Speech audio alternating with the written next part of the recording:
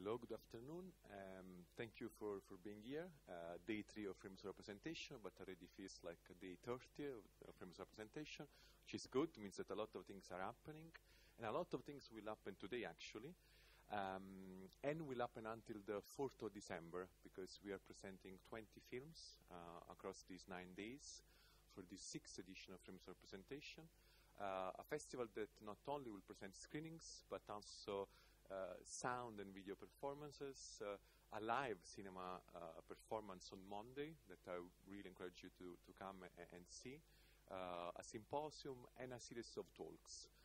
Today the program will open with an important talk between Roberto Minervini and Sandra Hebron. But before properly introducing both Roberto and Sandra, I also want to highlight very quickly that the day will continue after this screening with the UK premiere of Il Palazzo, a very, very unique film, 5:30. And we will continue with Gianfranco Rosi, a master class, and the presentation of Notturno that was distributed in the UK. It's not part of the program of Films Representations. It's outside the program, but nonetheless it's a film that didn't have any theatrical real presentation in the UK, so it's worth staying and watch the film as well, which is beautiful. And the overall day will conclude with a performance on this very same stage by Daniel Bloomberg, a performance that will encompass sound and image together in a 3-segmented piece, very unique. We are here for Roberto Minervini. Roberto, I don't actually, it would be an understatement to say that Roberto is a real inspiration behind this festival, because actually he is the inspiration behind this festival, because in 2015 I was in Cannes and saw The Other Side, Louisiana, which was already the 4th work of Roberto at that stage, the 4th full length. And I discovered a cinema that was able to provoke and instigate real, genuine conversation on creation, co-creation, and the idea that with empathy, a real sense of cinema can be experienced. And that is something that for us, Films Representation is very important. Roberto returned over the years here at the ICA, and this year he's returning as producer of Dirty Feathers that we will play tomorrow at 5 p.m., directed by Carlos Corral. Roberto will be in conversation with Sandra Hebron. Sandra is a very important influence on the programming world, not only in the UK but international, with over 25 years of experience. I know it's hard to hear, but that's what it is. She started in Manchester, Corner House. She ran this beautiful independent cinema that now is called Home, Manchester. And then she took the helm of the London Film Festival for 8 years, bringing very important changes to the festival and bringing the festival also internationally to a position that they didn't have before. She's now the head of Screen Arts and the course leader of DMA of Film Curation at the National Film and Television School. But now please join me in welcoming to the stage Sandra Hebron and Roberto Minervini.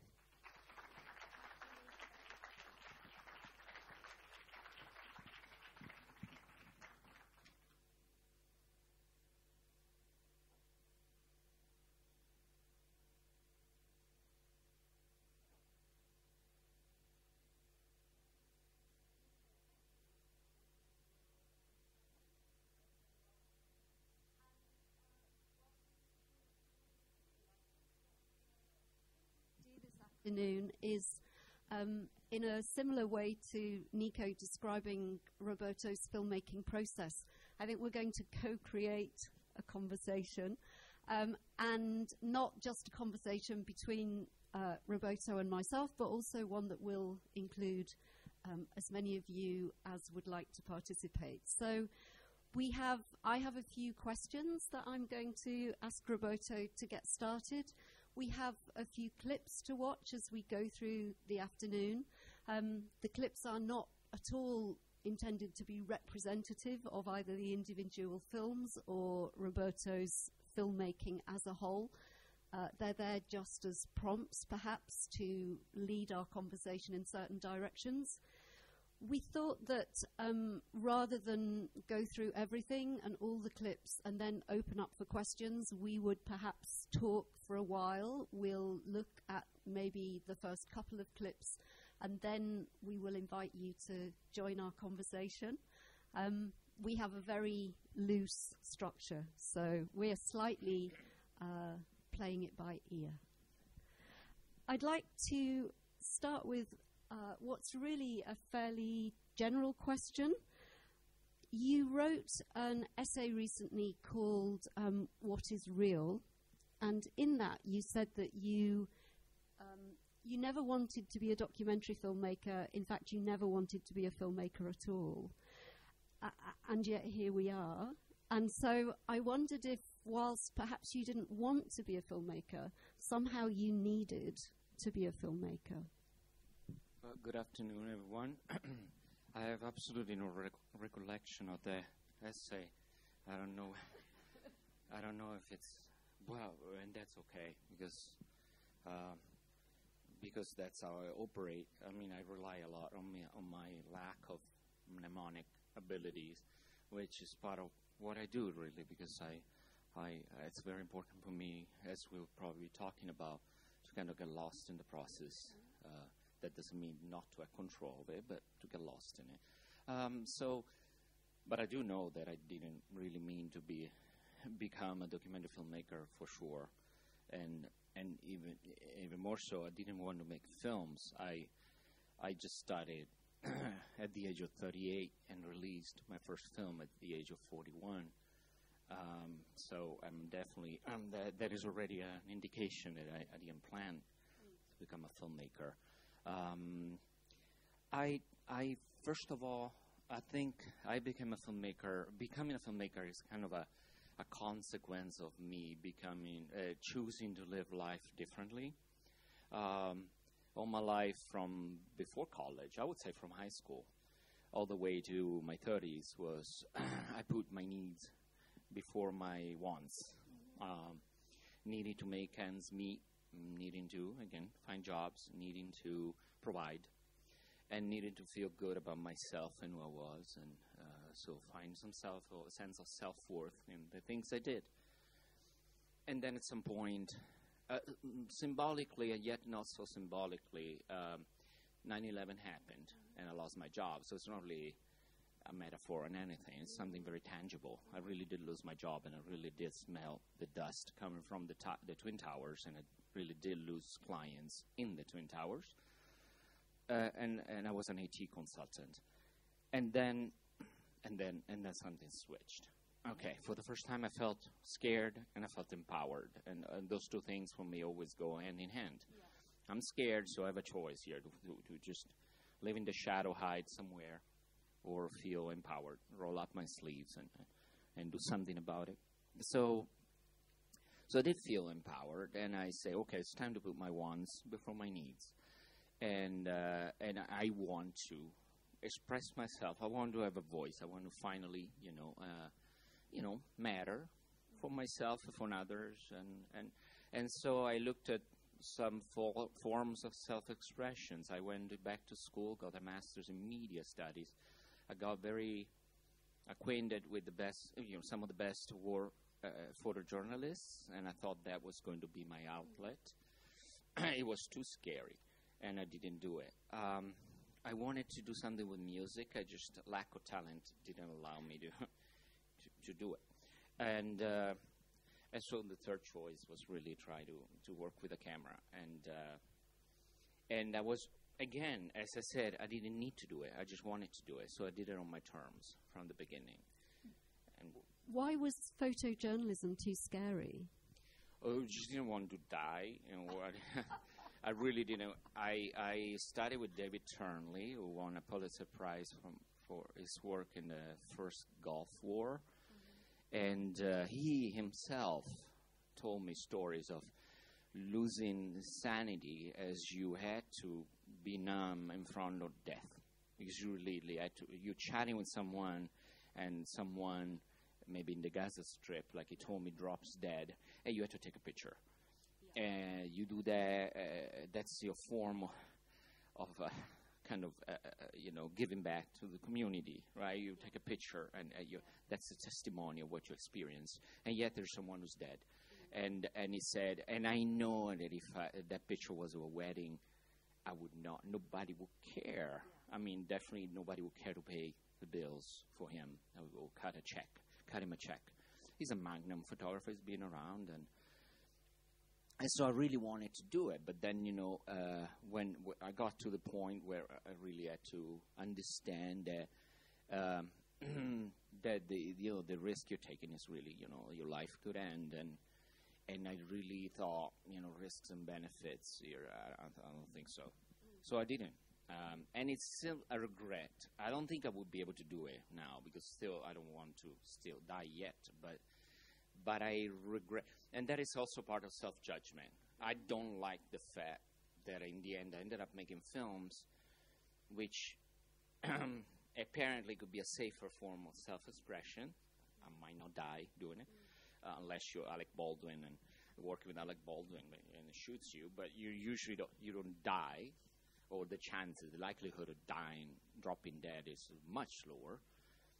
And yet, there's a lot of self-judgment in having quit because I was scared. And that is also coming back over and over and over in my films, self-judgment.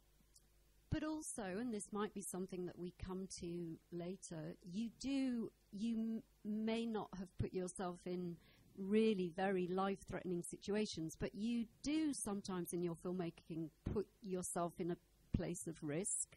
I mean, different kinds of risk. And actually, there is a sort of, there's a difficulty in the process of making films that you face every time. I think there's always some fear that you face every time you make a film, isn't there? Whether that's a sort of internal or external fear. Yeah, so there's different kinds. Well, that's a surprise, and maybe the beauty of filmmaking, that the fear comes back at me in different forms. There is some sort of internal primordial fear unlike a picture, filmmaking is a long process, and it starts from very far away, and it includes a lot of people, and a lot of people have their needs and their wants, and it's an art that implies some degree of compromise and interaction and exchange, all of that, and if you're not making it, not really with my life, with my physical integrity, but yet not finishing a project is there.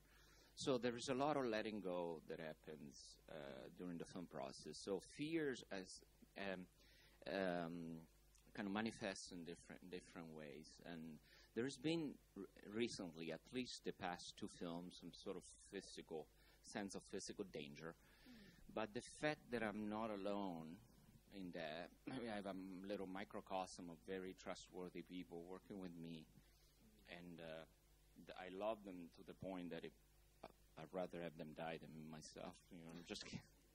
I'm just kidding, but there is an example. Some of them are here. And in the last film, just to be very scattered here, but being anecdotal too. In the last film, we had the Black Panthers clashing with the police before our eyes. We're talking a few feet in front of us. I heard bullets being shot. I didn't know they were rubber bullets. So I just threw myself, to the ground, and I saw a friend of mine, one of us, drop into the ground. I thought he got shot, and I was hyperventilating, and then I saw, some of them are here. They were just, actually, their sound, there's camera, they're all here, and they were just, I looked around, panicking, and they were just doing their job. I mean, I still remember, Carlos was fully in focus. Carlos, the director of tomorrow's film, Dirty Feathers, and he was just concentrating on pulling focus. So, in that sense, I think that was reassuring. Not that the fact that they were going to get shot, but the fact that, you're really not alone in filmmaker, and there's people committed to a vision, and that is something magnificent. There's something very, very important that drives me to keep going. So I imagine that there are quite a few people in the room who will have seen at least some of your previous films, the first 3 films that are often loosely grouped together and talked about as a sort of Texas trilogy, and then the 2 films that came after that, The Other Side and Stop the Pounding Heart. When you come to a project, when you're imagining a new project, where do you start? Is it an intellectual process? Is it an emotional process? Where are the beginnings of your films? First, it's a relational process. I look around my environment, and I do this because there's kind of circles. There's perimeters. The closest one, level 1. Some people very, very close to me. Then there's second arrondissement, like a second layer, zone 2, right? There's other people, and then I see who those people close to me really have inspired me throughout the years. I've looked up to or looked down. I went one up, one down, and so there being relational triggers being emotional about it. So then I have an emotional response, and then I looked at all that. So am I attached to them? Am I, no matter whether I feel conflicted, I feel antagonistic about it, or close to the in the other side. My film, The Other Side, you could see that there's some antagonism at times, with some of my subjects, and then I see all that, and then I start thinking about a story. If there's just something to be a story to be told. When I say story, I don't mean film. I mean a story to be experienced. The story we're going to build by being, spending months and months and months together. A story we could tell our grandkids. That kind of deal, like of being together. There's a story that I would like to experience, be part of. And then, so yes, the intellectual aspect comes much later, if ever. I don't know. That is. I'm very wary of that intellectual approach.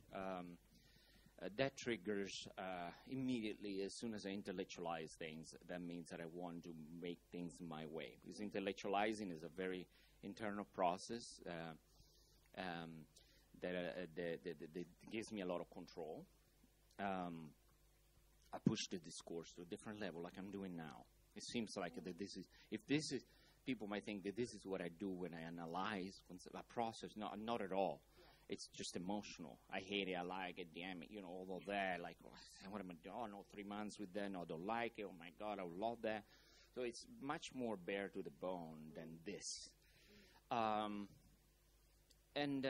it's an informal or very primordial, very visceral way of seeing a project. This intellectualization comes much later, and as I said, I'm wary of it because I get attached to intellectualization. I get, there's a lot of the narcissistic self loves that. I love it when I read film, reviews on my film. I love it when people talk, when people lead a master class, and they say, wow, I love the introduction to and all of that will be an immense. For example, I'm about to approach a new project, and hearing all this is amazing, but I need to immediately go and connect, because if I stay at this level, this is symbolical actually, unlike the bullets and all the Twin Towers, being a little up here on a stage with spotlights, not really, but with lights on me. This is.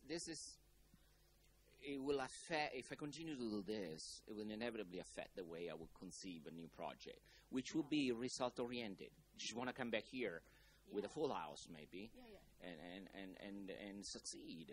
And it's a very dangerous, slippery slope for me, and I don't want to be there.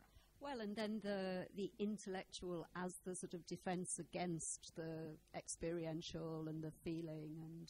But it's interesting the way you describe the sort of the journey through those steps when you're making a film to the sort of final intellectualizing, in a sense is similar to my experience watching your films. The first response is very emotional and actually often quite visceral, and it's only later, for me, that I'm then able to kind of start to think and articulate. But the feeling is very strong in the moment of watching the film. And I'm sort of hoping that this might be a good point to watch the first clip, because this is a clip from Low Tide, a film which I find heartbreaking, actually. It's always difficult when a filmmaker is here to sort of try and say what their film is about. But Low Tide, I guess, follows the life of a teenage boy and his relationship, particularly with his mother. The clip that we're going to look at is the opening of the film. So perhaps we can have a look at that, and then we use that as a way of thinking a bit more about how you work. So, David, if we could have the first clip, that would be great.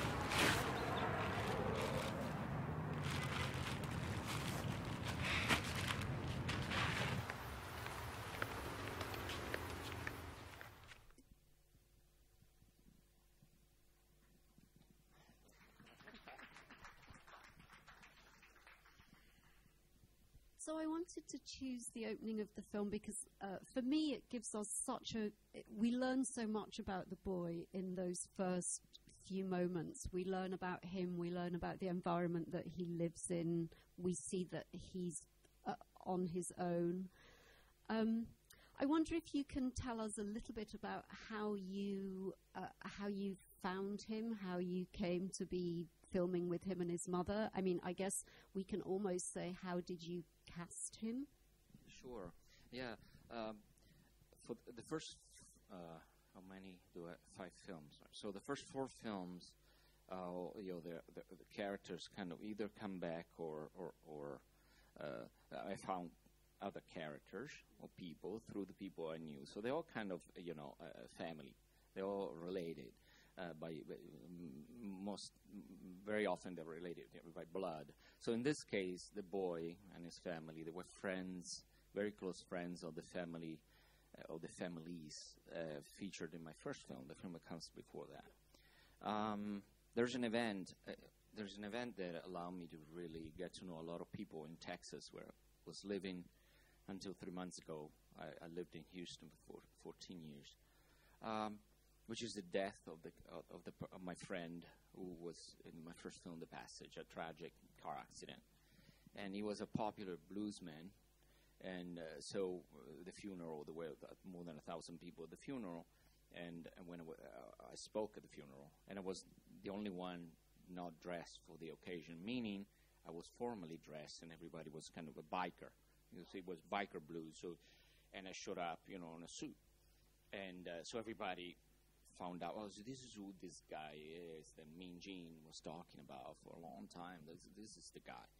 So I got to know a lot of people, among which there was this family, the Blanchard family, and we got really close. And Dan reminded, me of my own self when I was young, and so the process of casting him and his family became very, very natural, organic. But already at that time, I knew actually from the first film that the only way I could make films, which I said, I switched from my needs to my wants. The only way I wanted to make films is to relate to them, be relational, and more often than not to be involved in it. The films speak about myself too. Now, for the first 2 films, I did it more literally, I guess. There was a lot of my story. There's a little bit of autobiography in it. And then I understood that I could be relational and relate to it, like behind the scenes. I didn't need to do it on camera. And that changed the way I approach cinema. But here I can see that I'm still in there. I see myself in Daniel.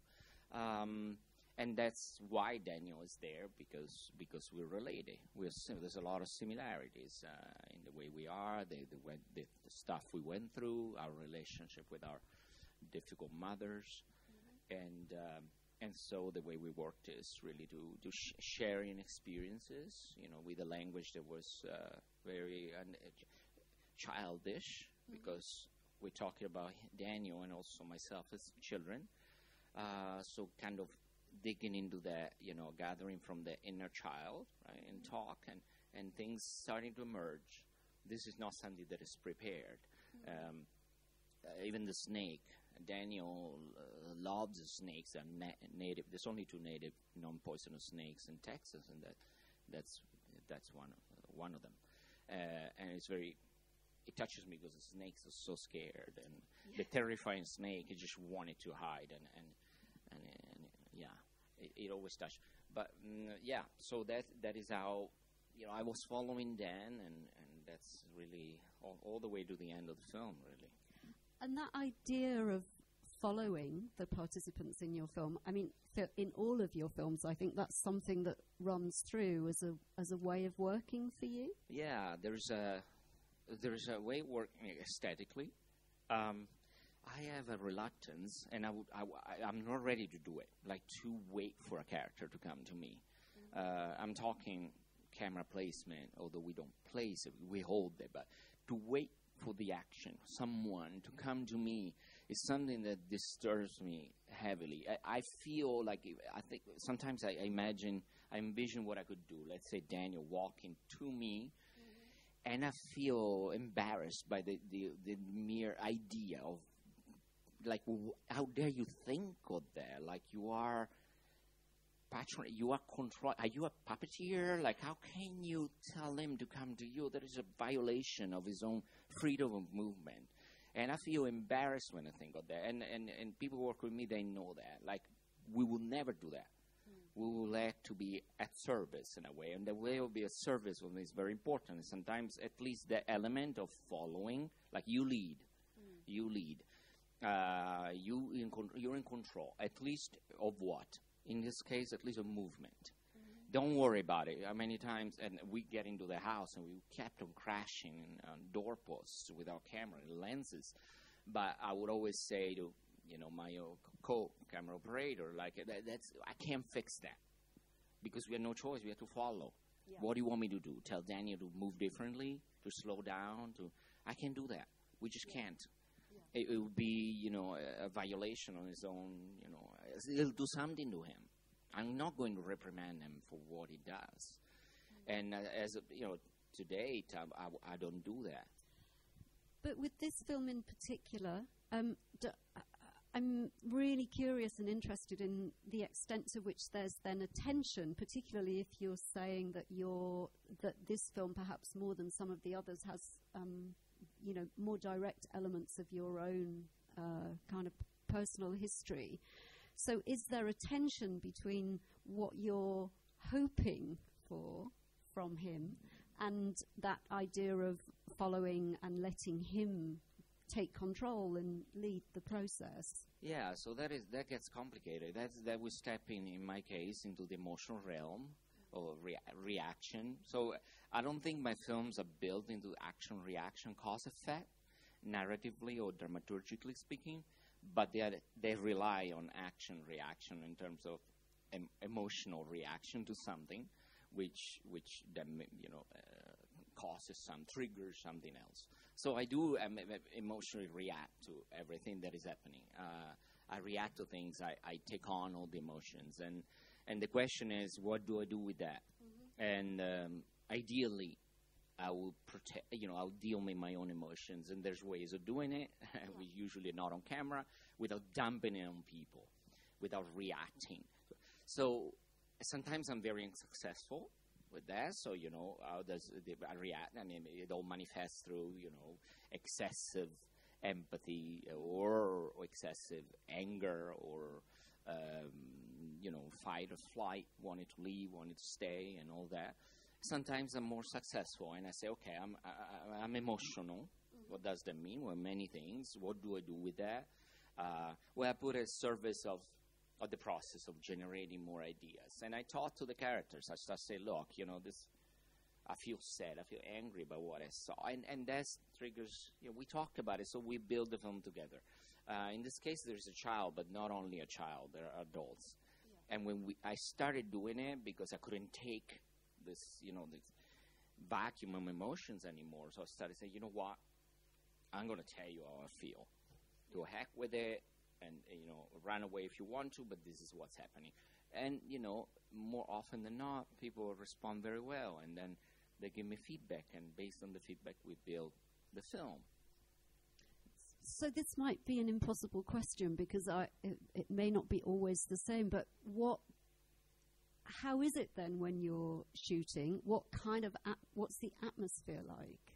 What do you try to create in that moment? So we, at this time, for example, this is a 2011 film, 10 years ago. We would keep the camera on and shoot everything, and that created a lot of tension. Because as you're dealing with everything, building a story, having emotions, which is mine, but then also, as a cascade, effect on the other people working with me. So all of that, and yet you have to film. And it gets overwhelming. So this is my second film. With the third film, we start thinking, okay, well, you know what? The camera is an on and off switch, and we got to use it a little more often. So switching the camera off, it became liberating. Yeah. Like, wow, we can just be and hang out. And being and talking, and then it became a lot, like saying, okay, I'm going to talk for a couple hours here. Maybe we'll shoot. And people are like, what? We had to shoot. He said, yeah, but it's not time yet. I kind of want to hang out. But that actually did something to the stories. Again, empowerment of the characters. You know, this is again. I talked before about not limiting the freedom of movement, and then that became not putting always a limit on their freedom of being who they want to be. So if I turn on the camera, they are always saying in character, and when I turn it off, they're not in character. And they started to say, okay, your camera's off. Well, let me tell you how I feel. Let me tell you what I want. Let me tell you this and that. And then we were ready to shoot again.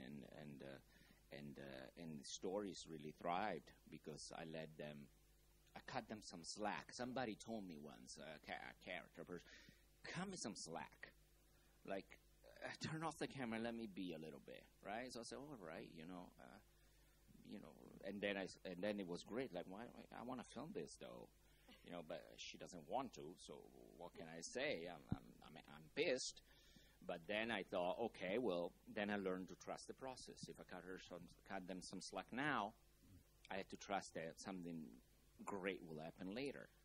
So was that then all sort of experience or learning, if you like, that you took forward when it came to make Stop the Pounding Heart? Because, I mean, I hope you won't mind me saying this, but when you were at the film school yesterday and you were talking with students and we talked a little bit about Low Tide, I had the sense that perhaps Low Tide is a film, it's the film that you don't love of yours. No, I don't. I love the footage. Yeah. Folly is really overbearing. I think they should have taken it down a notch, man. Listening to it now, like the flip-flops, man, they sound... But apart from that, I like the footage. I know that the experience was great. But I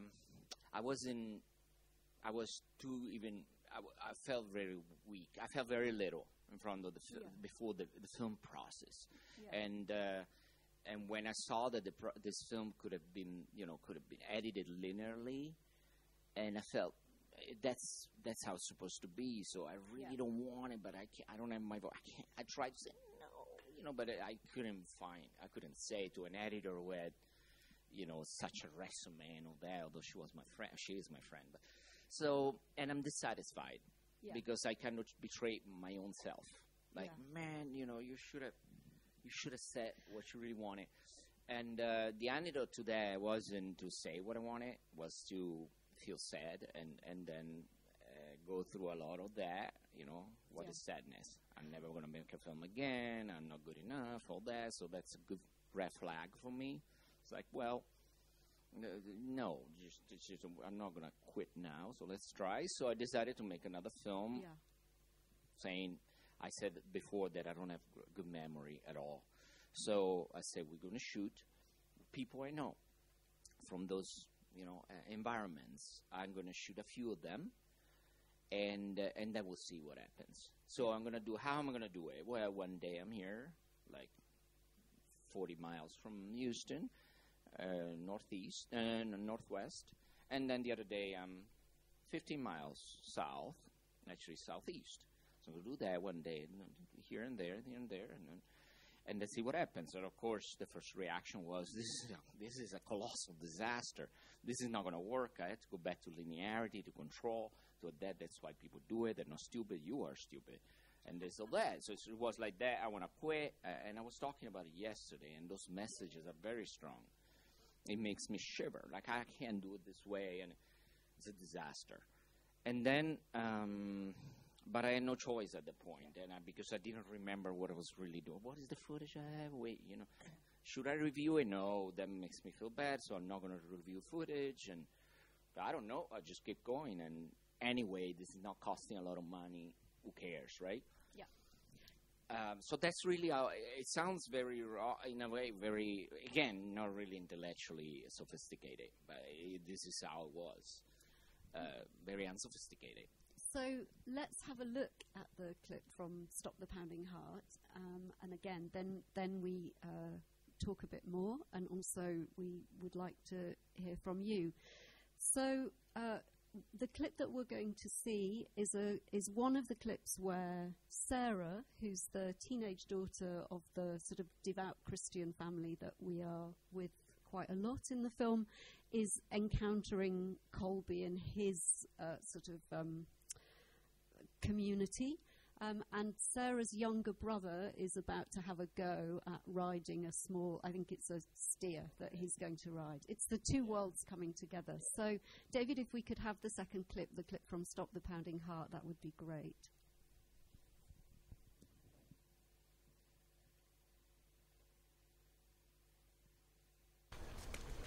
What do you think about that?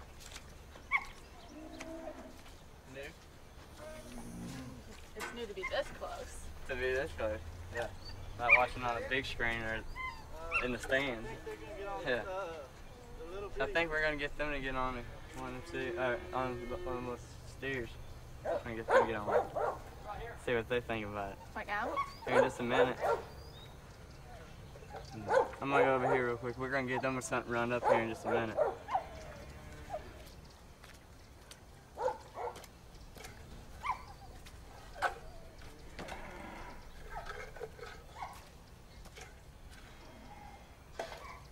Squeeze a little. Alright, squeeze your knees. Blow your chest out a little bit. Keep your hand right here. Y'all got that gate undone? Alright, whenever you're ready, buddy. Ready? Squeeze! There you go. Oh, yeah.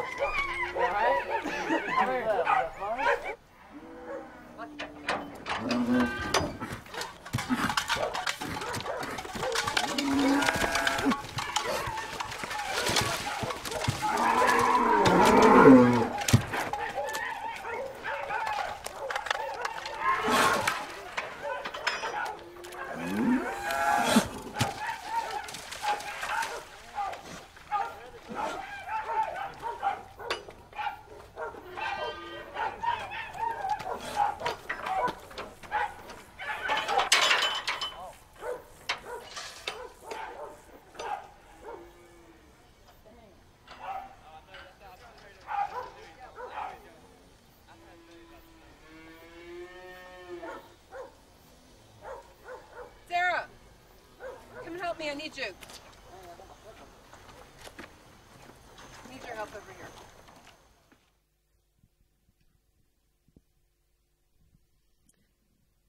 So we had already met Sarah's family in your first film, and I wondered what it was that made you sort of return to the family, why you wanted to make a film in which they were placed much more centrally. Yeah, and we actually see Colby in the second film.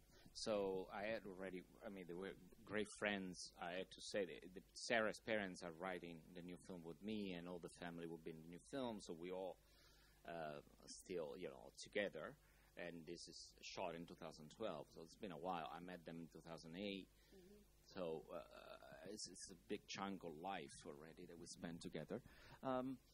I just want, first I want to say, because I was thinking as we were filming, like I'm not trying to do cheap deadpan humor here when I say I'm unsophisticated. What I try to say is, and as I'm watching this film, I say, what I mean is, like, it looks so glamorous now to me, right? Oh, what's so cool, right? The boat riding, wow, that feels like Chloe Zhao making a film, something like that. But the truth is, boat riding or even some other stuff, it just came before even the idea of how that's going to look on camera, because really I had no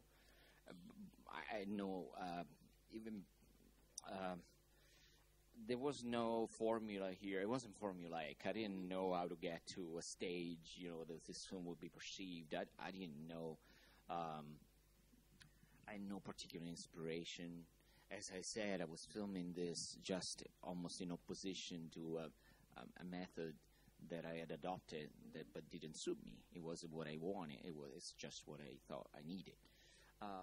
So yeah, all of that, I remember being behind the scenes and talking to Colby, helping him out, trying to become a professional boat rider, financially helping him out before the film. So all of that was just an environment that I wanted to be a part of, hanging out there, wearing boots, and all of that is like, yeah, I love this. I love this part of Texas, and why do I love it? Well, maybe that's for another time, but so that is the unsophistication I'm talking about, this kind of intellectualization of things. It was not there at all. And after the fact, we can talk about this, and we can even talk about the meaning of each symbol, signifier there. We get into semiotics or whatever. I like to read. I know this stuff, but that's not the point at all. So I don't remember your question. It was really about Sarah's family and what it was about Sarah's family that sort of brought you back. And actually, as you're talking now, of course, as you're saying, there are they've become a constant actually in your filmmaking. Yeah. So, I met them in 2008 at a farmer's market, and we got really close. I think my ingenuity or my way of being curious and being somewhat of a foreign Texan. I was living there. I know the jargon, but yet, as you could probably hear, I have an accent. And I got them curious. We got close, and very quickly we care for each other. And why do we care for each other? Well, we started sharing who we are. I can't help but sharing. Sometimes it's dumping too much information and enmeshment. Sometimes it's just sharing because that's connection, right? I haven't figured all of that out yet, but I'm trying to connect, genuinely trying to connect. So we were talking about this is religion, the way they live religion. This is not a set. This is nothing special. They're Presbyterian, Christian Presbyterians. They go to church. They just happen to be farmers and have 12 kids and just abide by the precepts of the Bible. But it's nothing more than being Christians. And yet I'm an atheist, but I'm not just an atheist. I was a devout Christian when I was little, Catholic. I just got caught by my family serving Mass, and I got punished for it. And so I lost God, right? God? No, you can't have God. That was my family, and it still is. So I couldn't have God. Okay, well, I tried praying a little bit, but I was 8 years old, and I soon forgot. And I soon realized that it comes handy to be an atheist. Later in life, it became cool. Right? An atheist. There were only 2 of us in high school. So I kind of, So I kind of started digging atheism. And but yet there is a wound. That for me is trauma. It's not just conviction. It's trauma. And I don't know if we can dig into that, but trauma is also very important, right? That is trauma. And talking to them immediately made this trauma, right, come to surface again. Like you are who I want to be, but I'm ashamed of saying it because, so that's how we connected. Really, is that an intellectualization? No, I think it's the opposite of it because it's really bare to the bone feelings, and so that's why I'm still with them. I was still debating because we are writing a lot about Christianity and war. Writing really means talking and recording our talks. So that is always together, and then of course that as you talk, then trust emerges, trust is established, and which has nothing to do with. Some people ask me, how did you gain trust? Well, that is very little to do with filmmaking. It just comes way before filmmaking, making a film. Yeah, and back to that idea of relating and the relational.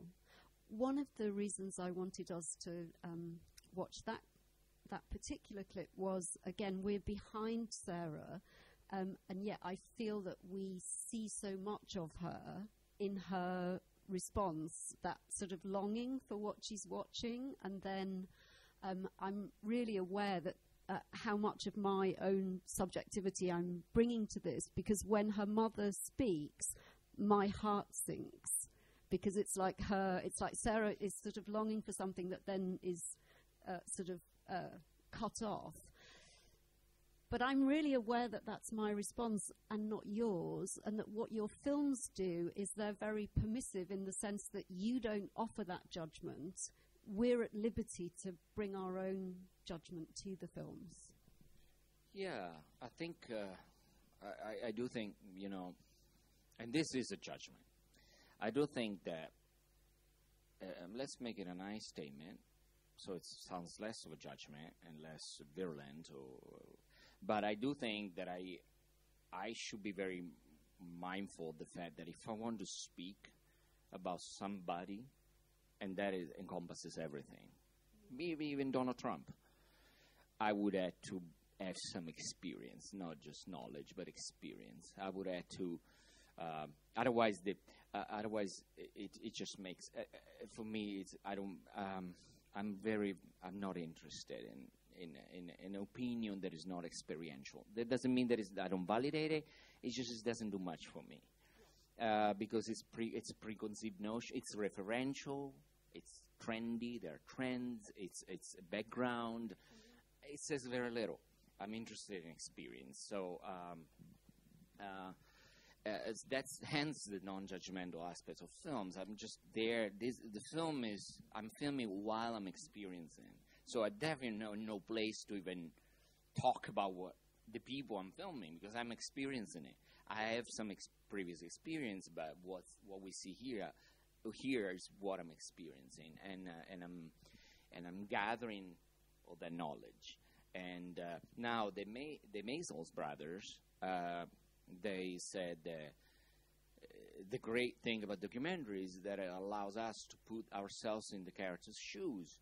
And for me, they're the Maisels, and I'm not the Maisels, and yet I don't think so. How through a film how could I put myself in somebody's shoes without having never worn their shoes? It is such a patronizing statement that it really makes my stomach churn. It's what I've been doing all my life, putting myself in somebody's shoes.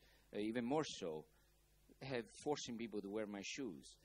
And if you can't fit in my shoes, then I ain't no Cinderella. You're just, I'm sorry.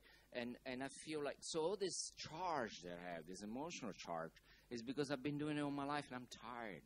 Because that causes issues. Because then I had to, I set the bar too high. I can't do it. I don't think there's any validity to that. I started with Pennebaker. And Pennebaker believed that, and he believed that by standing far away from filming from a corner, that means invisibility and no interference with the subject. And of course, I tried to ask a question, and I wasn't really sure that was true, and he just was very dismissive of me. And I said, okay, you're dismissive. That means I don't trust you, because you could have been very, very generous and telling me from your heart why that is invisibility, but you were putting on him. Man is setting a wall between you and me, and you're bringing me down. So, and that makes no sense either. I mean, why don't we ask the subjects? Are you sure you're invisible because you think you are? Because I don't think you are. And I don't believe you. Unless you make me talk to your subjects. Because, and that expands so that it's part. I don't know what the subject of this talk is about. But for me, it's very important. And everything that even concerns method, ethics especially, it has to involve the subjects, because the subjects are the holders of some truth. Definitely they should even speak first and all that. So I'm doing a very bad job, as always, of managing the time. But anyway, we have time. I would like us to come to the two most recent films at some point before we finish our conversation, because I think, in terms of the questions around control and asking the subjects, I think there are really, we sort of should talk about the most recent films. But it's already been an hour and we haven't invited questions from you. So I'd like to open it up and have some questions from you, and then before we close, we come back maybe to the two later films. Yeah. Do we have a microphone for... Yeah, okay. So there's someone down here who has a question to begin with, and if you just hang on a second, the mic will come to you. Just here.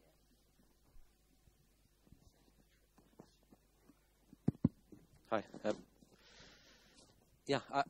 I have a question about that clip, and also something about your method, because I find your films very fascinating, and there's a clip in that film, if I'm not mistaken, where somebody gives birth on camera in that film, which for me, ethically, the trust that's involved there, I've recently become a dad, and it was horrific to be in hospital and watch my wife give birth. So to allow a camera crew to be part of that was really amazing for me.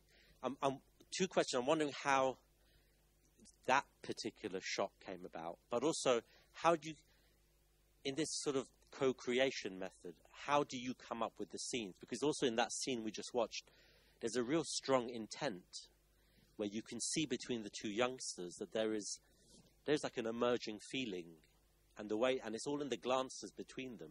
So for me, there's a direction there, and I was wondering how you direct something which you co-create. Yeah, for sure there is. And please remind me of the bird scene later, because I'll probably get lost in this first part. But yeah, for sure there's direction. And direction sounded, this is direction. I was working with the Trishels, the bull riders, and the Carson, the farmers, goat farmers, and talking about what I was doing the day before, and my friends. And finally we decided to get and have Mexican food together, and you observe, and all my crew members observe that, you know, in these convivial moments, relationships are formed. You know, people choose they partner up. You know, it's all very organic, right, in a group situation. But I started looking at that, like, wow, you know, these guys, they seem to get along with the other guys, and so on and so forth, and which is something that always happens now. You see the people who work with me having their own relationship, and sometimes long-lasting, that have nothing to do with me, with some of these characters. You know, it's just how it happens in every kind of social gathering. So that was how they got together, and we got together again, and then we got together at the farm, and then we got together at this area near the Trishels, and what bonded here is the kids wanted to try rodeo, so you can see that. This is one instance where one of the little boys try. There's other moments, and then Sarah and Colby had been kind of talking, communicating, but there was also a discussion that we had with the parents. What's going to happen here, right? Sarah seemed to be looking else, you know, beyond her the perimeter I talked about. She was just looking, she was searching, and we talked about it. I can see that, and Leanne, you said, you know, she was like, yes, I can see that too. I know that. Or Sarah, I'm scared about that. So we bring it back to feelings too, right? I'm scared of that emotional openness. And Tim, the father, said, well, I see that too, but I'm not scared. Actually, I want to, if you believe in something bigger than all this, in that case, faith in God, then he was very adamant about embracing everything that happened. I said, we need to experience this, and so we did. So I said, well, then we should have the boys, you know, the same age, hang out and shake hands, and it had happened before this. And but again, there is a clear, you can see the camera is very uncertain. I think the camera became more and more certain, confident in framing. I understood that you didn't have to capture the kind of anxiety of capturing everything was present here, and then as the action moves out of frame, we stay now. We capture, we stay, we give time. And I think that is also part of following someone, not betraying, dumping people. Bye, I'm going here. But here we were doing it. But yes, so we were doing it because we were curious about everything that was happening. But we were also following them. So the camera doesn't know who to follow, but the camera knows that it has to follow them. Okay, so, and that is a small moment, and then so is that is completely directed in the sense that I know what I'm going to film, but it's not like we're not cutting the roots of what's happening in the moment. For example, the mother Sarah and 30 more people were like 2 feet behind us. We are all together. We're not far away, isolated in this private moment where sparks are happening. No, we just, you know, as if me and you and I were here and everybody else was there. And they said, come here and all that. So it's very organic, and yet we direct it. I direct camera, and I direct, you know, them, because I say we're going to film you. And I direct everything based on, you know, lighting. Okay, sorry, not now. You know, the clouds have moved. It's going to look like in a way that I don't want it to look on film, so we have to wait. Then we hang out. So there is a lot of direction, and I continue to do that all the time. I control space, I control time, and I share my view of things with the characters. So all of that is out there, and yeah.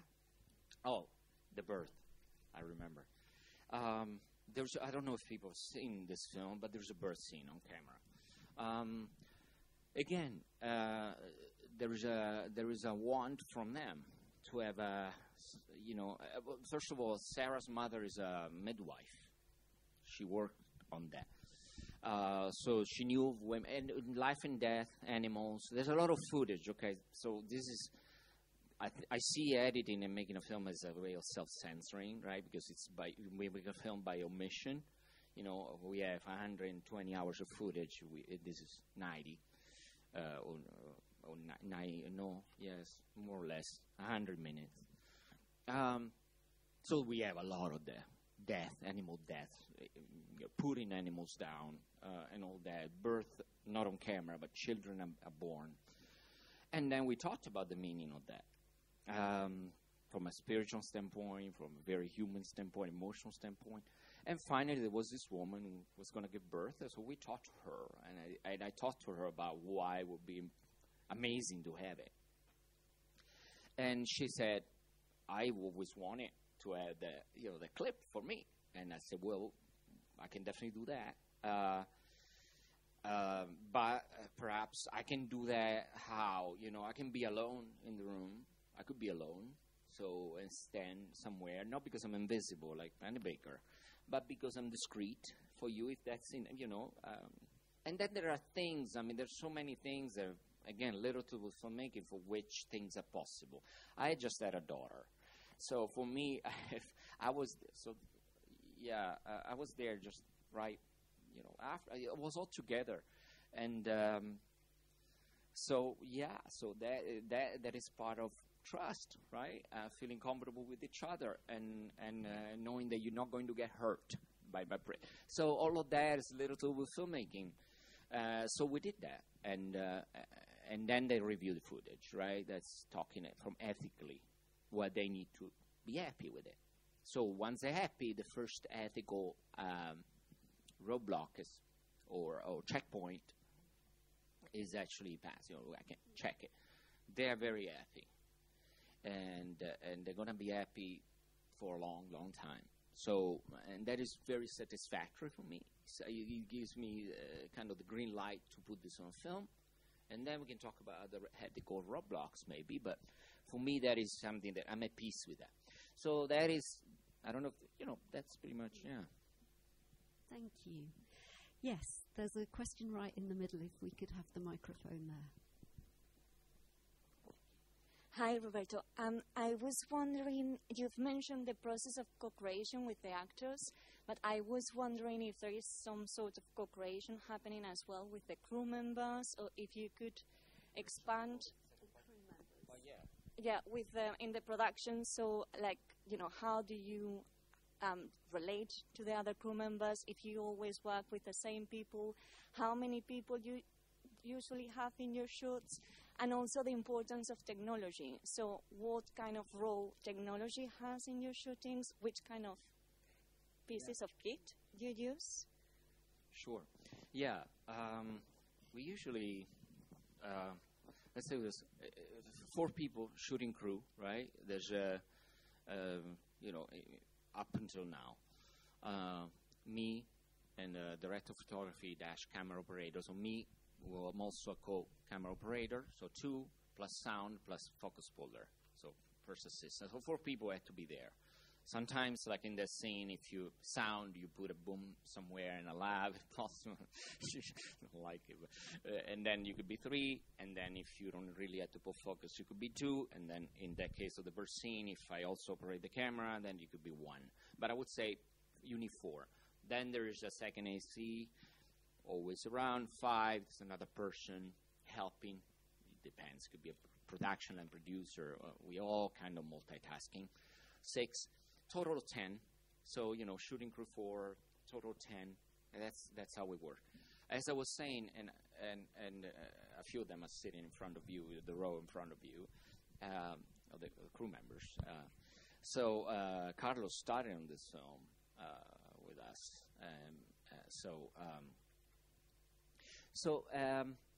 and so you remember that. I actually remember you. I remember Carlos playing a lot of soccer with the kids or football.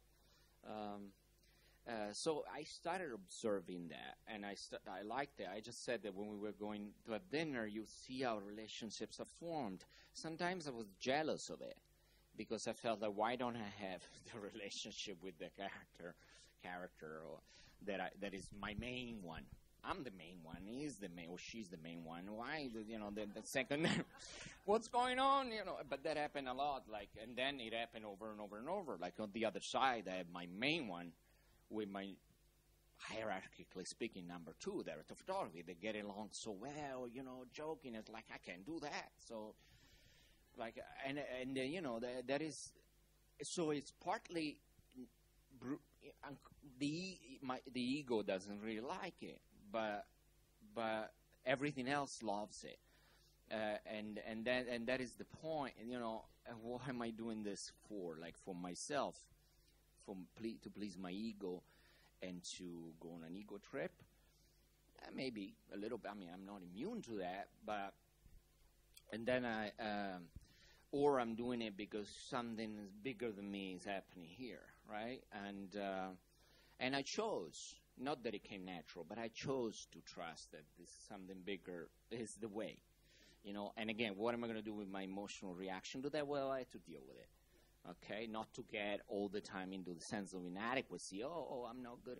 Stop that. I mean, I hear you. I mean, I hear myself, but I don't want that to control me, at least when I make films. So that's how it works. So everybody has their own relationship with the subject. It's always been like that. I'm sure even people in front of you could tell you they're on social media or over the phone. They have their own relationship. I don't know. Some people have. So that's the beauty of the process. And as far as technical, So this is Soft Abandoned Heart is my first digital film. Towards the end of Low Tide, I was saying that I was trying to capture everything. So what I started doing, that was a 2x 35mm film, which means half of the frame, therefore twice the length. Mm-hmm. I could use twice. The film roll lasted twice as much. So that means 8 minutes or so. So I started saying, shoot one roll. Every time one roll. Not really cost effective, but luckily Fuji would throw film stock at you at that time. Nobody wanted to shoot films, so why not? And I would observe what happens here when you shoot for 8 minutes. You could see that, again, you are really forced to follow, to be led into something, because which is something, as I said, I was interested in, follow people's lead. So here we're going digital because we want it. This is my third film. And, I'm not going anywhere, meaning there's no income from film. So we need to cut costs. So we're going digital. There's this new thing called Red Epic X. So 27-minute takes. That was awesome. So we started doing 27-minute takes. And that's how we started thinking, okay, 27 minutes, we need to pass the camera onto each other's shoulder because I can't hold the camera for 27 minutes. And so we started doing that, and then in order to follow, like I said, you have to follow the lead, and then you can't just stop the process all the time and take care of the technicalities. What does that mean? Well, one lens all the time, and all that. I don't know what it's called, the aesthetics of framing, but that's why sometimes even talking to Nico, I said the aesthetics are always dictated by circumstances. Aesthetics are for me extremely circumstantial, and in that case, I found out that with one lens and a certain depth of field, which worked for us, worked for focus, sometimes made it complicated, but since it's one lens, let's make it beautiful. What does it mean beautiful for us? Well, shallow depth of field. Okay, it's complicated, yes, but So all of that has been informed by circumstances. So that's the technical aspect of it. It's the camera always held, never cutting, so that you can capture a lot of the stuff. Passing it onto each other's shoulder, and always one lens, one focal length, and then that's that. But that shallow depth of field seems to be very aligned to what your intention in the films is, and I would like to show the clip from the other side, and then we continue with the questions. Actually, the clip that I'm going to show is from the end of the other side, and I think if we were showing some of the earlier clips between Mark and Lisa, we'd have a stronger sense of that very shallow depth of field and how that creates a sense of closeness and intimacy. However, I have chosen the clip from the end for sort of other reasons. So, David, if we could have a look at the third clip, which is from the other side, please.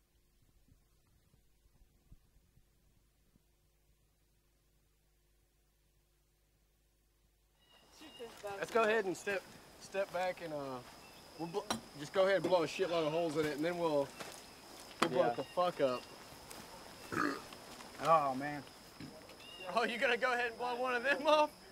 Who all's ready? Who's ready? Oh, let's go. Ready? Stay standing so you don't blow my head. Stay wet. So what we think about it?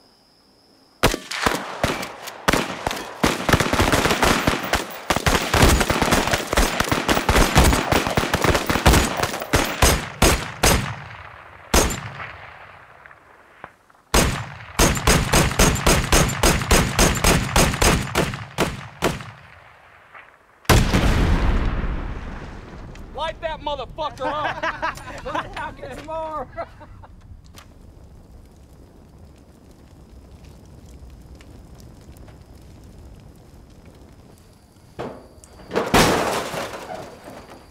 It almost went in the trunk. The whole speaker. Hey, let me see it.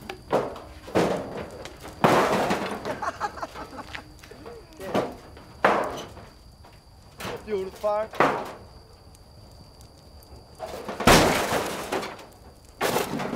There you go. That's all I sure did. It reminds me of that game Twisted Metal. Reminds me of Grand Theft Auto. Woo! Fucking America! I mean. I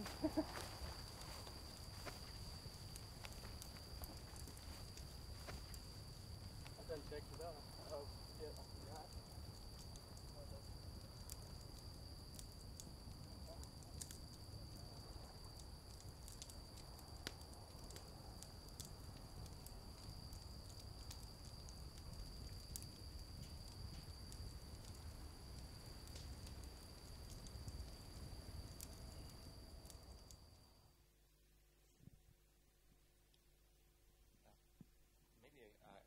Before I forget everything, if you had a question, but I want to say a couple of things. Like if this clip that you chose, I didn't know what you chose, right? So this reminds you two important things, right? One is what I was saying about the importance of being relational, and when the camera is off, and two, the importance of allowing people to perform, the performance of the self. So I'll try to remember those two, but I wanted. Like, this was my birthday. Usually we used to, if we stop, we end the shoot. Sometimes it's hard to understand when to end the shoot. Sometimes we do it on my birthday, July 31st. So this was my birthday. We went there. The shoot was over. We went there to have a cake. They had a cake for me. But they had also the surprise, right? A car. And I remember that I was just going to enjoy it. Remember, some of the crew, somebody wasn't even there anymore. They left America.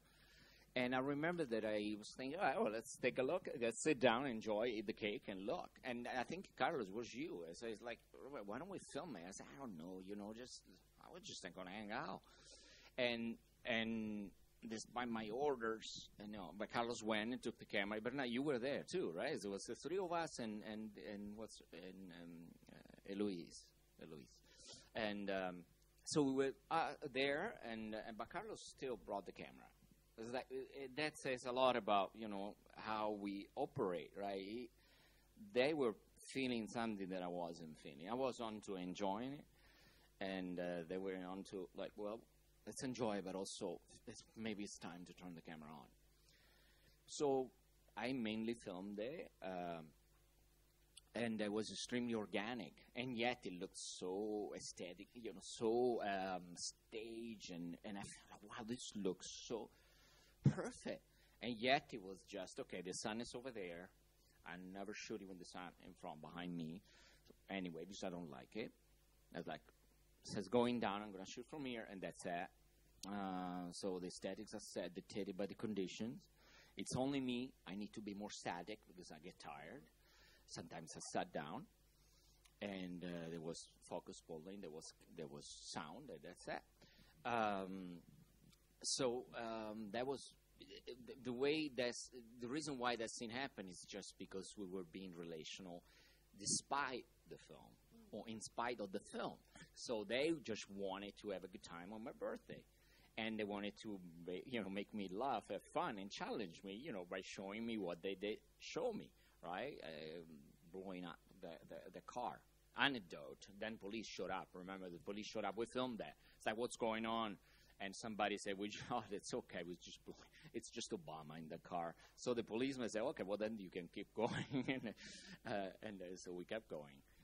And then the performance of the self. They show it's clear. Even burping is close to camera. Everything is.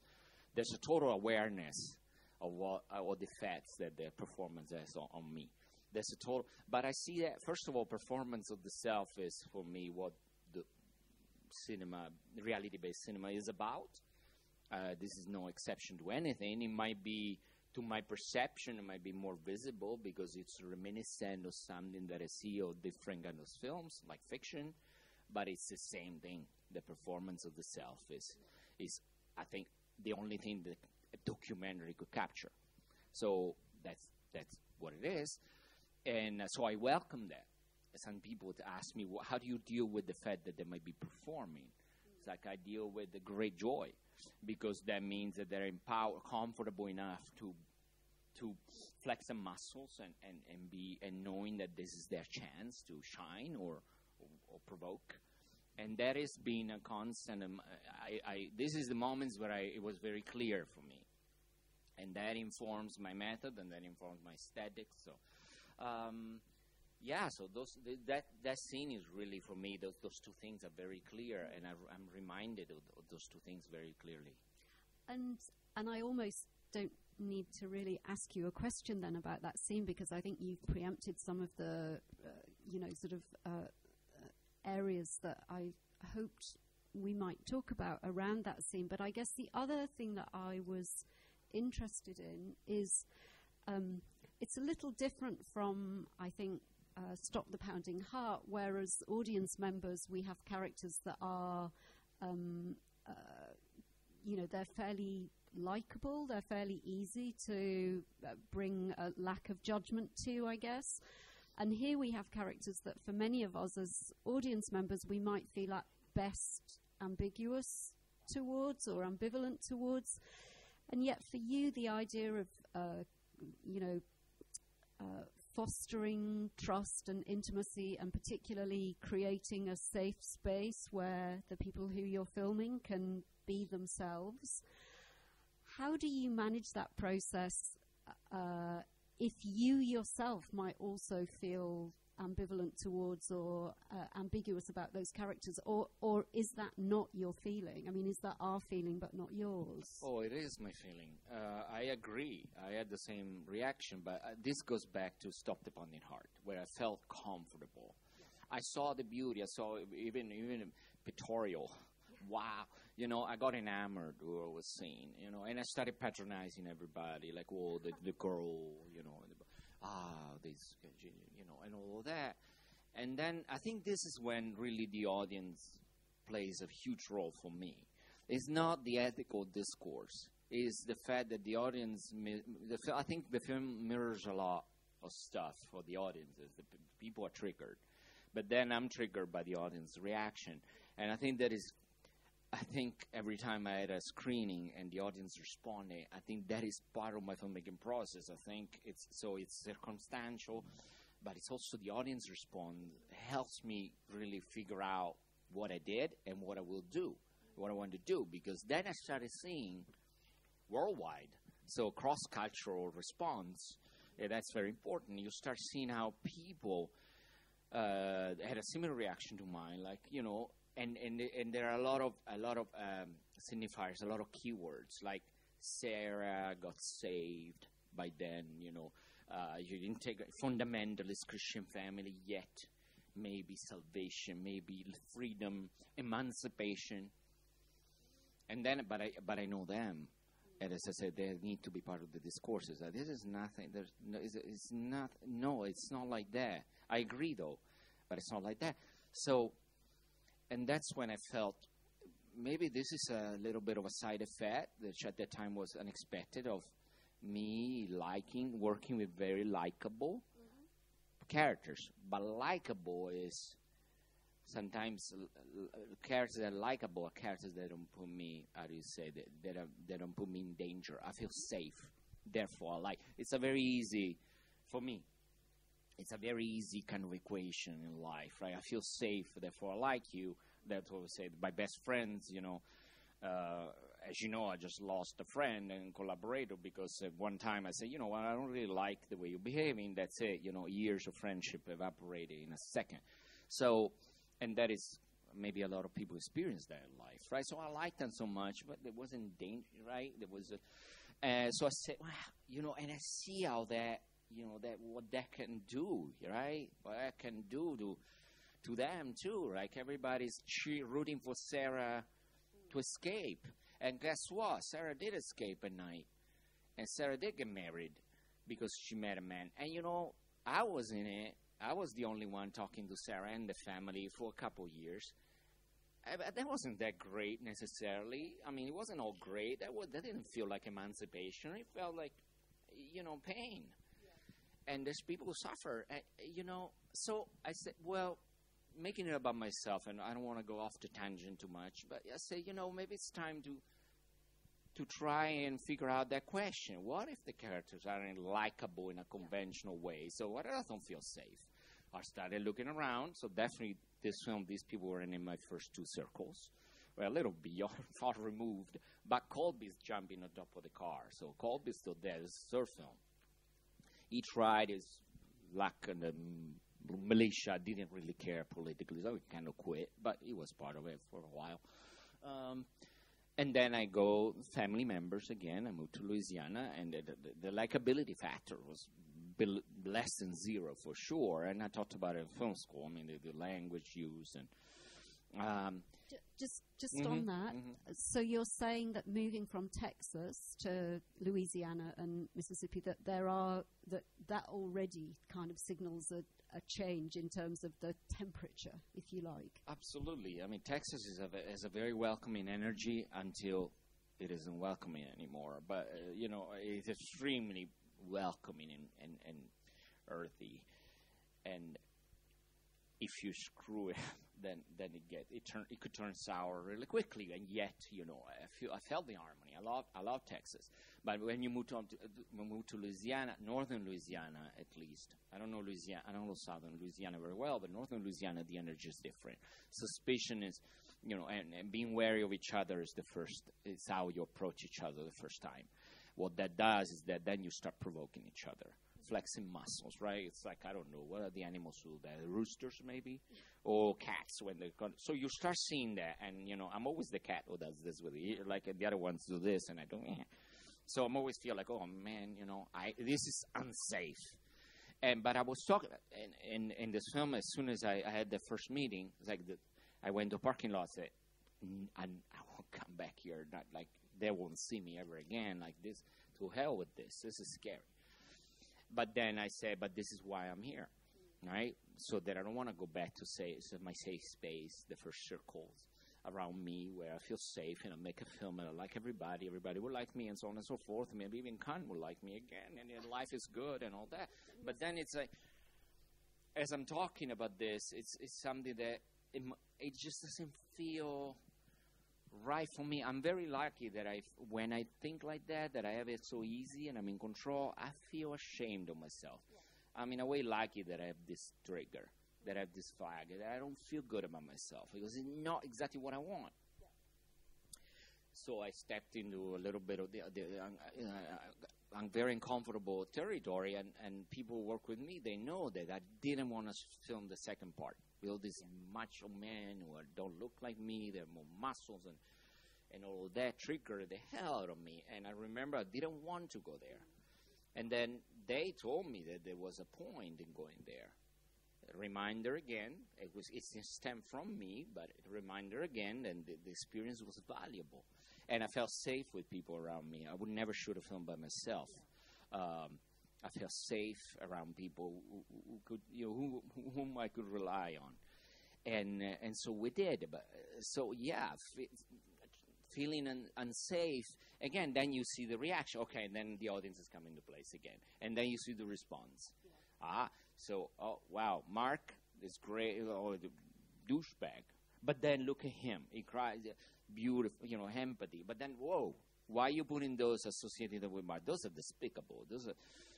And even though they talk about protecting family, even the parents, even though that, but you can see how some imagery can erode.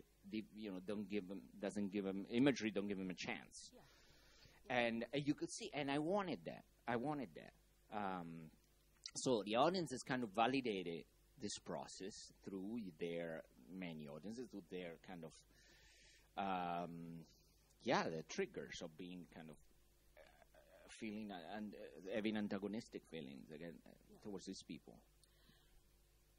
And I'm aware of sort of compressing time and moving us on quickly, but just thinking about that sense of your own need to have fear and kind of work with your fear, that must have also been a kind of very real presence when it came to making what you're going to do when the world's on fire. Not because you were working with people who are not likable, but you were going into, again, a world that was even sort of further away from, at that point, your own direct experience. Yeah, yes. So there was, again, reassessing everything I did and thinking that there was something that I've always been interested in, is this kind of racial diatribe. I was interested in because I felt that something was off in me. Something was off because here I was waving the flag of, the white savior, which is a very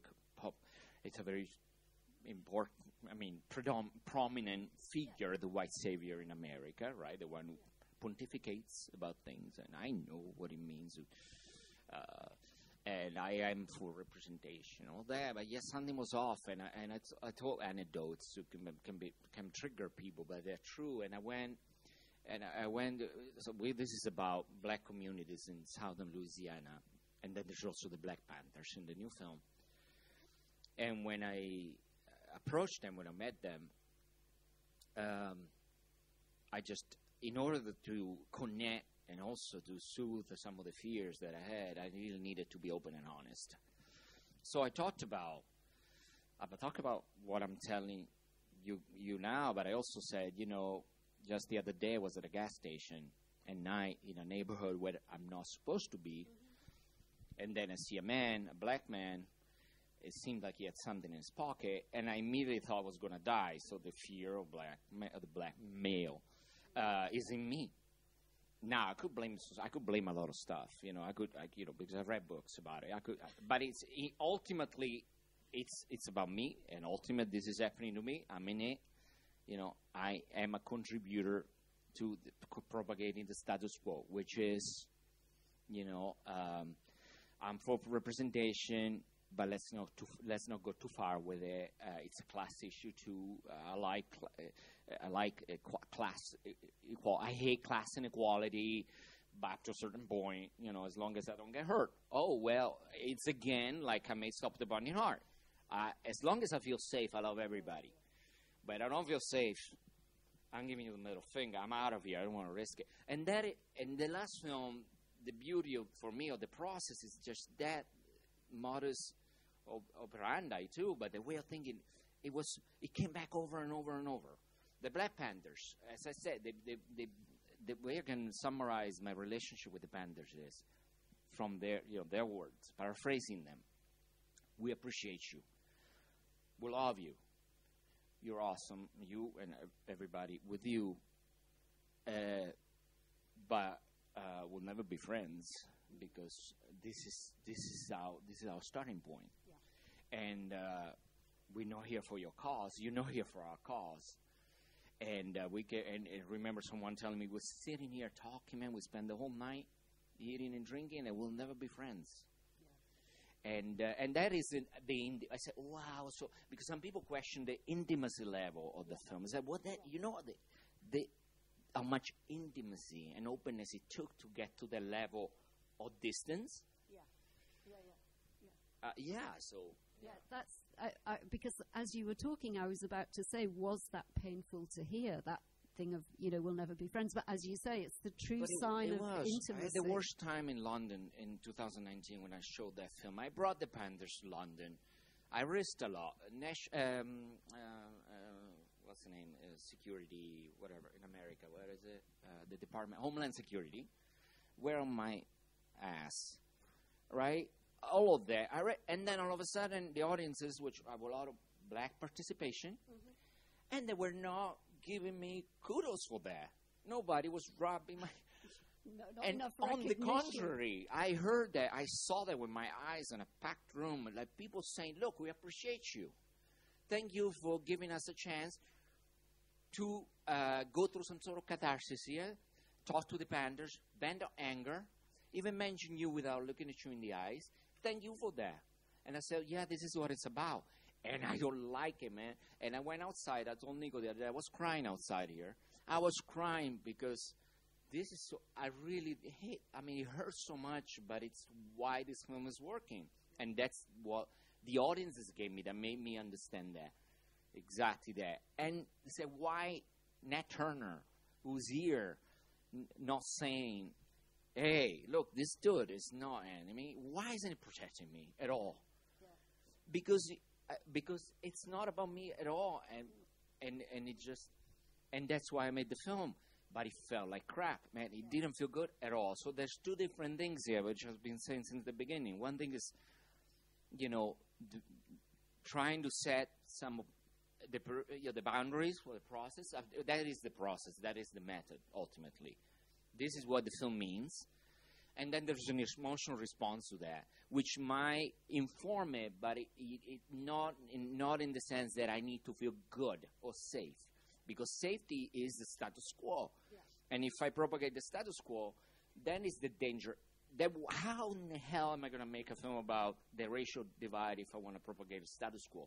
It is freaking harmful to everybody. Yeah. And that will give me an immense sense of guilt that I could not live with. So I went through that. I hated it. I don't want to go and travel with the film anymore. It's too much. It hurts me because it says some truth that is painful. It says the truth of a man, a white man, who really wanted to do something about, but a man who hates to have a child, my own child, in a classroom full of white people.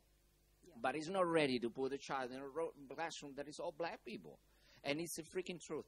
And this is who I am. And I'm dealing with it, and it hurts. But I don't want to be safe. I don't want to feel safe and perpetuate a status quo that is fucking us over. But in that London experience that you've described, you're really describing, it feels to me, someone absolutely kind of taking the control that that you want them to have, but then equally you realize when they get it. So that's the thing. When you say I lose control, I'm following, but that also means that your emotional response to that, it can be what I didn't expect. It can be extremely tough. Yeah. But to me, that is just a validation of the process. Yeah. If I make a film like the last one, and I don't feel kind of the magnitude of that energy hitting me, then I really have done it on neutral. And then why am I even doing it? And I know so many colleagues or people that they do things on neutral. That doesn't mean I'm better. It just means that I don't want to do it that way. Yeah. And it's my truth that I see some people that do it on neutral. And Nico doesn't invite those people, so nobody's here. People don't work on neutral here. They may drive or even sports, and they go for it. Obviously, Gianfranco is one of them. And you take sometimes you face plant, you hit your face, and that's how it's supposed to be. Otherwise, what the hell? I'm going back to being a computer programmer. So we have about 5 minutes more, and I have a clip that I think is lovely that we will show as we come to the end. But I wonder if someone else has a question that they'd like to ask before we do that. Yeah, just on the end of the aisle. Hey, thank you so much. I'm wondering how this question of consent and co-creation follows through into the editing of the film. I guess I've been working on something for many years where my subjects, the people I'm making the film with, I've been sharing a lot of edits with them, and often they want parts taken out, and it's incredibly painful. And I'm just wondering how you relate to that, or how that process has evolved, and maybe specifically with this most recent film, which has this new dynamic. So we're going back to the point of directing. I think that is, for me, directing what's happening.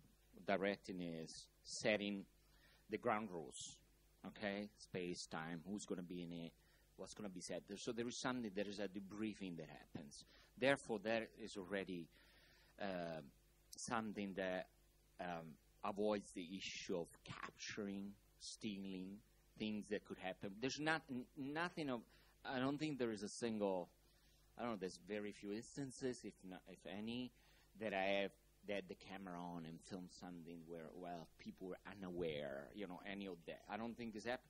It happens once, and I mentioned it on some sort of interview. I don't remember. I know, I mentioned it to you.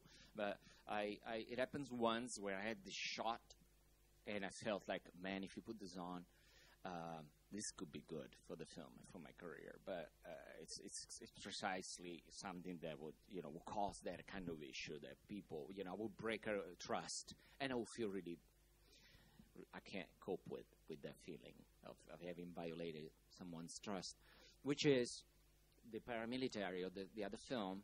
It's even more so than the last film. A baby. I wasn't there. Somebody shot that. The baby was crawling on top of the AR-15s or the machine guns. He was playing with the bullets, and he was shot. And it was also very beautiful, image-wise. And I felt, man, this, again, talking about audience response, especially film programmers' response. The judgment is so strong, and I'd be praised for it. But I don't want to partake in all that because this is not true, that these people care about their families. It happens that a baby moves around, and for them, the fact that it moved around and it ended up on an AR-15 is not a big concern. So who am I, right? So this is just to say that I think setting the ground rules before also allow us not to get too often into the situation where people don't like what is done. Also, there is a process of reviewing. But the reviewing, it doesn't mean that I send a cut. There is a process of talking about what I'm doing and what I'm including. And ultimately, there is the fact that I, me, the editor, everybody, we control the process, and we have to be, and this is we might end up, getting feedback and then having to redo things. That can happen, and that is for me part of this process of ultimately the inability of eliminating this sort of hierarchical aspect of filmmaking, which is someone, the director, the filmmaker, the editor has the power to reshape truth and to by omission. And ultimately, there's always the risk. I don't have a clear answer for that. I can only speak from experience that we avoided getting into that. The trust wasn't violated because our commitment to trust allowed us to understand what we could use, what we could not use. That never happened to me. It happened during the shoot. We talk about it. We say, whoa, what was filmed? And also, yeah, it reminds me, I talk to them and say, whoa, what we just filmed? I think I'm expecting this reaction. This is going to be, this one, you're going to get slashed. No empathy for you guys whatsoever. It's not going to be so good for me, my career, the film. But you're going to get slashed. This is how you're going to be perceived. Then there's this other option. We eliminate it. And now your character, there's something unexplained about you. Are we gonna get deep into that? You know. So I talk about that a lot, and we make choices together.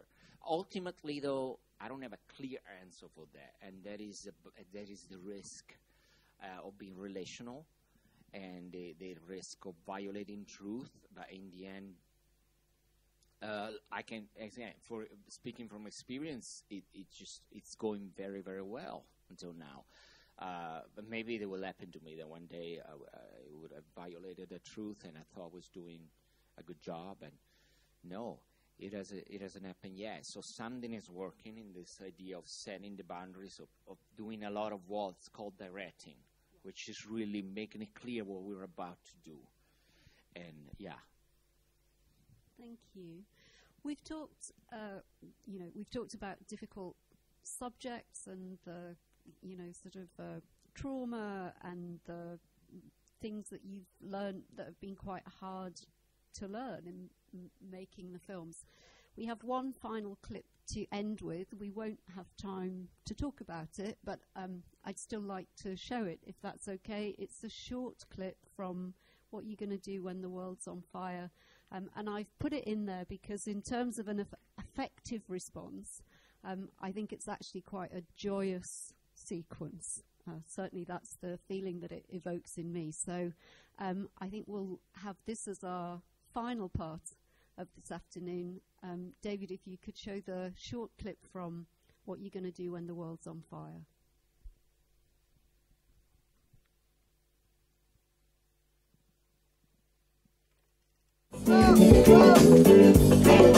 There'll be a day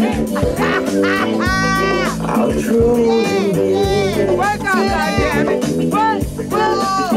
'Cause now you're gone, girl, don't you miss me just a little bit? Baby, please, I don't know if I can live. Don't make me cry. Don't make me cry. Don't make me cry. Girl, don't you miss me just a little bit? Make me cry. I don't know if I can live now. I'm on fire. Things ain't been right ever since he's been. Work out. You're making me beg. Baby, do I have to break down? Girl, you're making me beg just to get you to come back now. Just need you to say, just need you to tell me, baby, do I have to break down and beg? When you will, just to get you to come back now. Yeah. Just need you to say, let's go, Nene! Be okay. Come on, Nene, don't tell me I have to beg, 'cause on my knees, Lord, I was begging. Steady wiping the tears from my face.